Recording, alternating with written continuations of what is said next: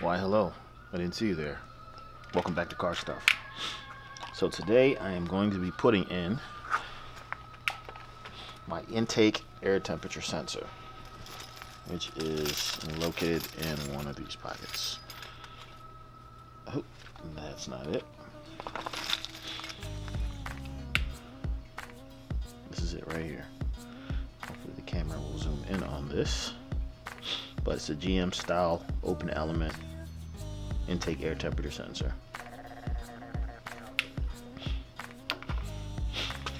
And now what I did on my last car is I put it on the intake piping side, but on this car I'm most likely going to put it in the plenum somewhere. I'm liking this area, well, even this area right here.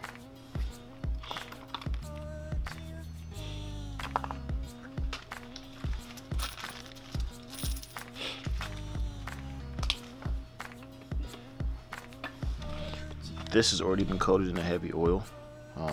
Normally you would do this before, well before you put on the intake manifold, because you really don't want aluminum particles floating around your engine. That's why I coat it in oil, to catch a lot of them, and I'll go really slow.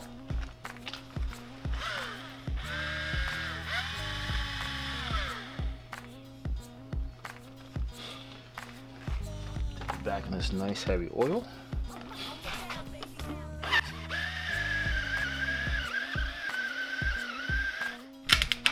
Okay. We'll size that up, and that is a no-go.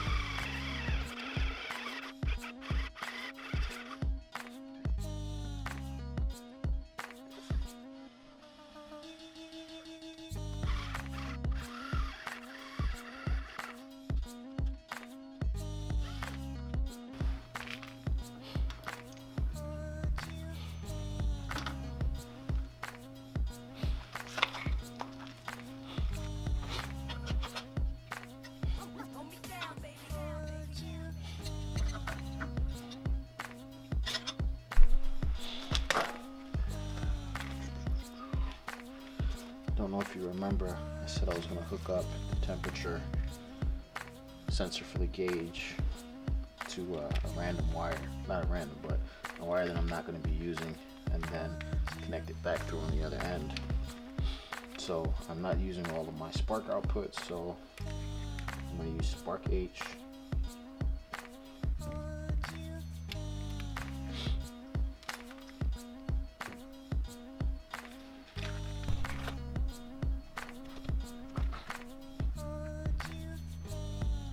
I can see this, but it's down on quarter boxes. You need to use one on cam and one crank signal. And with wide voltage, the 5 volt voltage. So I'm going to do that.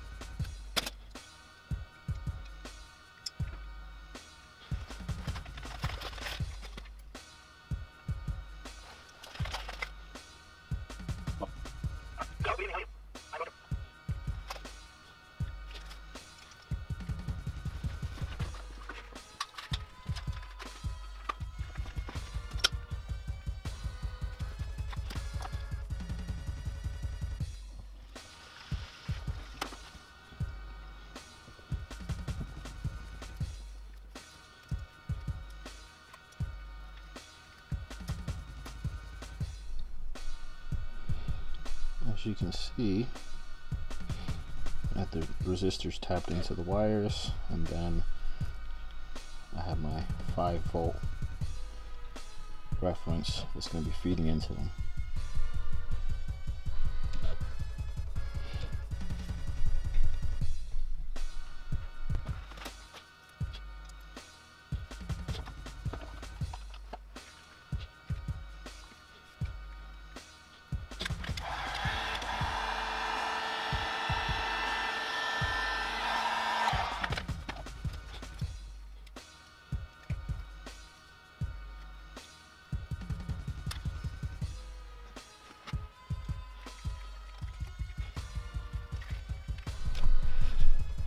As you can hopefully see, everything's taped up. Got my power. Just pull this down so you can see a little bit better. This harness, connector for the intake air temperature sensor.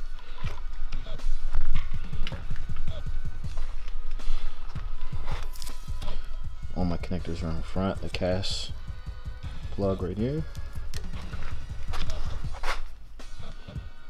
Ground. Once I clean all of this crap off, I'll most likely put this here and then run another ground from here to the block.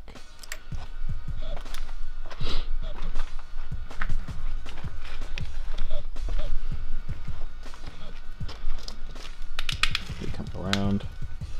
We've got our ignition coils.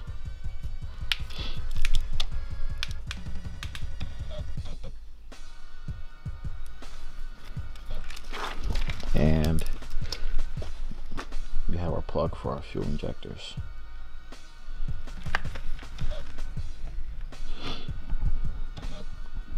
Idle valve, TPS, and then I'm going to do knock sensors next.